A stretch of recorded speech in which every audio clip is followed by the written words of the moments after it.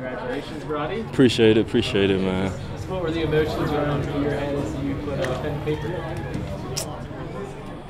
down? One, I was very excited, man. I'm just blessed to even be in the position. I'm glad my mom wasn't here. I would have cried, and I kind of supposedly a tough guy here, so that wouldn't have looked good on me. But yeah, man, I'm just excited.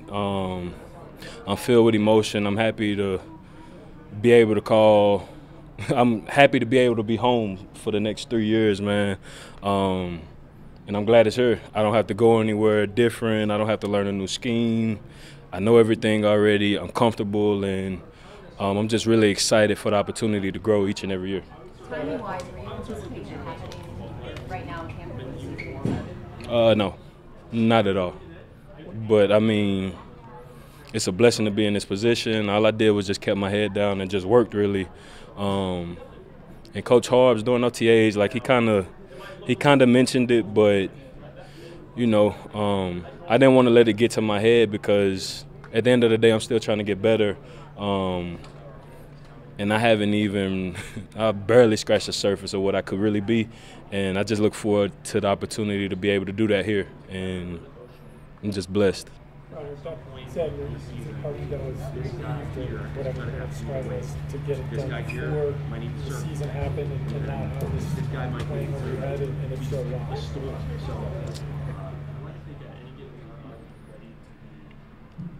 I mean, for me personally, my whole thing was just getting better every day. I really didn't think about it because there's a lot of guys that's in my class that's more deserving, I feel like. But like I said, I'm blessed to be in this position, and I'm super excited to be able to call the Baltimore Ravens home for the next 3 years. Robert, what did it mean to be able to kind of celebrate with your guys in midfield after practice? It seemed like they were all pretty fired up for you to get the deal done. It was a great feeling because normally, like, I kind of just stay to myself in the building, and like I speak to everybody and stuff like that. But just to see those guys embrace me the way they did, it meant a lot. And shoot, I was just filled with happiness, honestly. Broderick, when the coaches talk about you, they say, this guy's every time he comes back to the building, he's better than he was when he left. Coming into this season, was there a specific thing you wanted to work on? I mean, how are you better now than you were at the end of last season?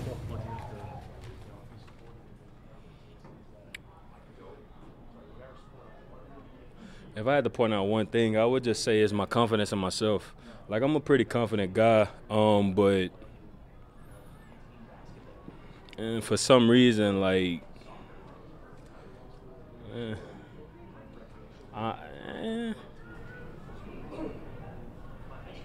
it's honestly hard to really put anything on it. But coming into the season and during the offseason, my thing was working on pass rush because without Calais, there's a lot of pass rush snaps up for grabs, and I'm trying to be one of the guys that's getting some of them. So my main focus was just pass rush over the offseason. Have you been with Chuck Smith working on that? Yeah, why not? I'd be a fool not to, But yeah, and Chuck, every day he got something for the guys in the pass rush department, and I mean, he's been a great help for everybody, for the whole room, honestly. He makes us better as a unit, and we're going to continue to grow with him. Anthony Weaver talks about, I don't know that we have a hardworking guy who's better in Washington. We don't have to talk about where that work ethic comes from. For me, it's from my mom. I grew up in a single-parent home for the most part, and shoot, I watched my mom grind through everything by herself. So I come in and I don't allow myself to have excuses. My faith in God is really, really high. So I know that if I remain faithful and continue to work, He's going to bless me, and He'll just continue to bless me, So I don't care about any time limits. I don't care how long it take. As long as I can play football and be out here, or I'm gonna work and I'm gonna get better each and every day. Broderick, earlier you said you barely scratched the surface, right? So, like, entering this year with his deal already done, where do you feel like 2023 you're going to make the biggest strides? Can you already feel yourself kind of heading in a certain direction where you're going to get better at your game coming into this season?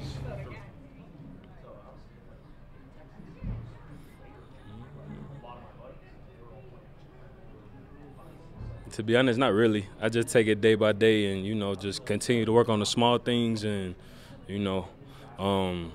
see where we fall when the season's in, About your mom coming up and how, single parent home. What was that conversation like after you were able to get the deal done? Or if you can talk to your family yet, what was that conversation like for you guys? To be honest, I haven't really had that conversation yet because I know my mom's going to be out here this week for the game. So I know that'll be an emotional time. And, I look forward to it. I've been trying to hold back the emotion just for her because that's who I really want to share the moment with. I want to share it with my whole family, but my mom, she's been with me through it all, always had my back. And shoot, I just can't wait to just embrace her and have that moment with her. Thank you, Broderick. Oh, one more thing. I want to shout out the guys upstairs for having faith in me and believing in me to even put me in this position. And thank you all for being here today.